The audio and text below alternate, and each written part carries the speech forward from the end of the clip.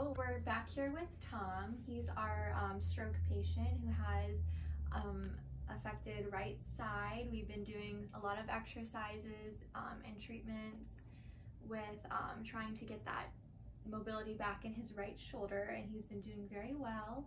So how are you feeling today? What would you say your pain level is on a scale to 1 to 10?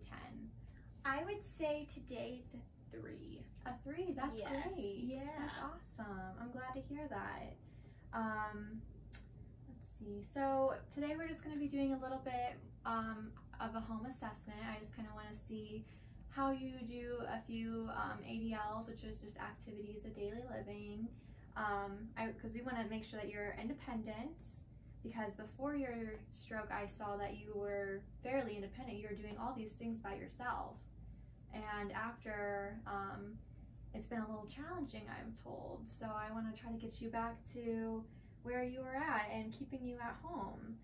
So we're going to look at what Tom's activity tolerance is today. We want to make sure that he's not getting too winded. If you need a break, we can take a break. If you're feeling any pain, I want you to share that with me, because I want to try to adapt the activity so that you're able to do it comfortably and safely at home. So just express any of these pains that you might be having, okay? Okay. So to start off with, this is, I saw with, in your previous notes, you're working with Angie. And she did some great stuff with you with showering. Yeah, she did. Yeah. So, yeah, I mean, I don't know if I was supposed to tell you, but I'm a student of occupational therapy. I wasn't sure if you, I told you that already. Yeah, you did. Okay, Yeah. good. All right, so let's go ahead and start with focusing on standing transfer, or standing tolerance, I'm so sorry, and functional mobility. That's what we're focusing on this time. Okay. So I saw that Angie worked with you with how to stand up, transfers properly. So go ahead and show me what you learned. That's great. So now where do you keep your clothes for the day? So I actually keep them right in this lower level. Oh, you keep it at a lower level. Okay. So you care to show me how you typically get your clothes out in the morning? Yeah, so I usually just come down to it and then bend my knees and try to pull on it. Okay. Very nice. Do you want to pick out what we're wearing today? Yeah, so I have this sweatshirt I've been dying to wear. Oh. And then I have these pants. Very good. And she did that pretty good, I think. Now, if she, I was kind of worried about it being a lower drawer, but she did pretty good.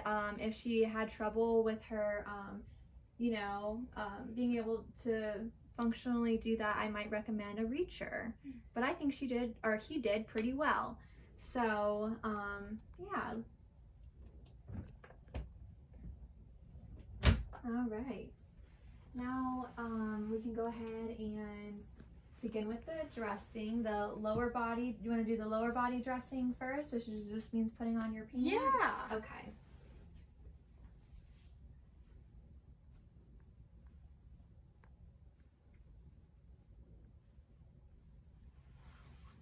So I see that Tom is only using his left side to do this, but we'll see if he's able to do this without needing to adapt the activity.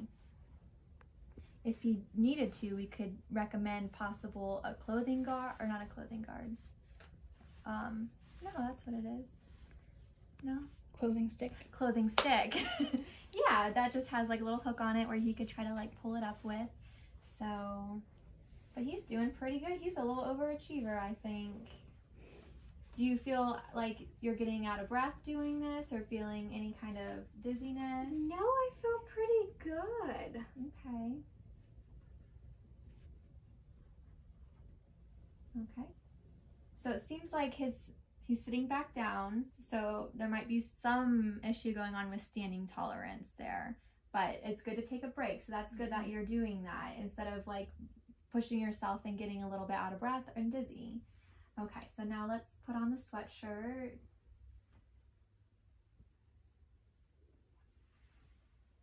So I think his standing tolerance right now, just with this dressing, lower and upper body dressing activity, is probably pretty, I'd say moderate, since he is taking a break to sit down and he feels comfortable doing that. So, and he put the affected side in first because we're still kind of, I'm sure I do feel a little sensitivity there. A little, yeah. Yeah.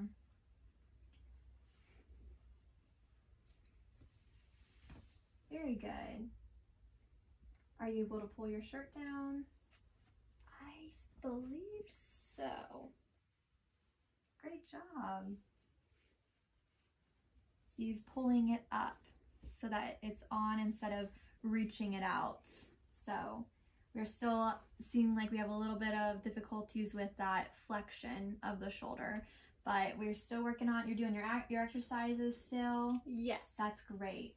Okay, so if you're able to ambulate over to your restroom, which is just going from walking. Very good. Okay, so now we're gonna do a little bit of, so your typical routine is he likes to brush his teeth in the morning, correct? Yes. That was in your notes I saw. Yes. So that's great.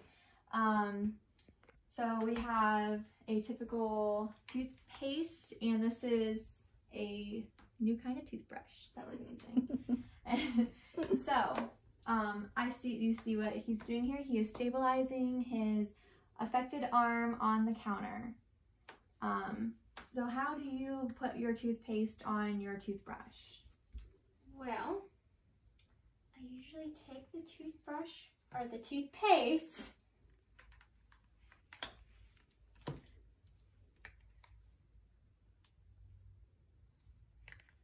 So we're doing that with our left side, which you were right hand dominant before. Yes. Okay.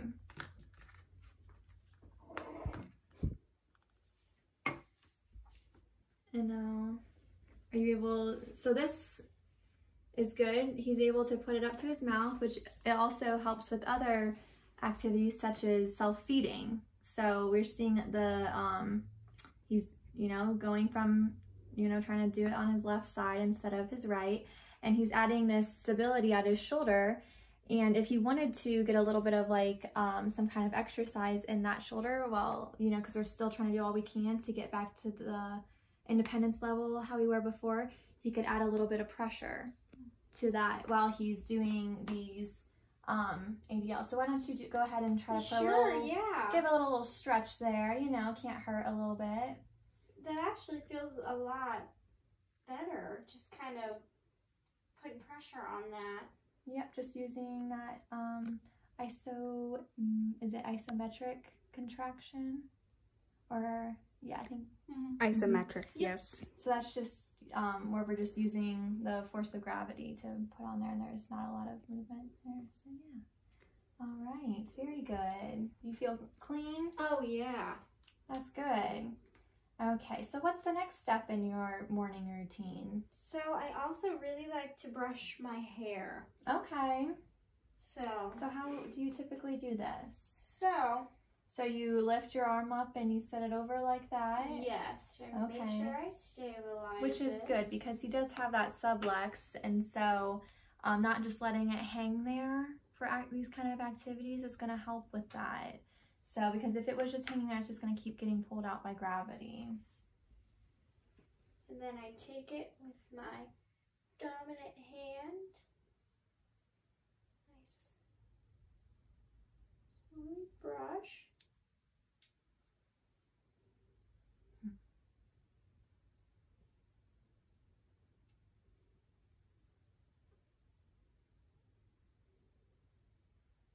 Got some long hair, Mr. Tom. Oh, thank you.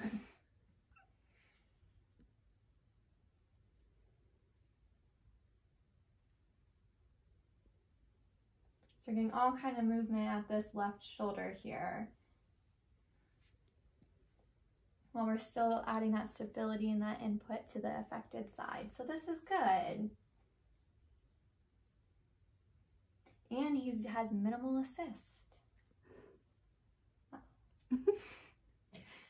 So So he's able to do this independently. And if he wasn't, we would be able to make those adaptations. Like maybe if we can look in the future to see once we get more of that scapular motion back on his right side, we could see about his grip. And if his grip isn't great to hold this, like if he's like, you know, can't really stabilize when brushing, we could put some buildup on there so that he can build up in that grip and then slowly decrease it so then he can be back to, you know, where he was previously in functional levels. How does my hair look? It looks great, Tom. Thank you. All right. Well, thank you so much for showing us that today. Thank you for teaching me all of these proper positions. Oh, that was all you. Okay.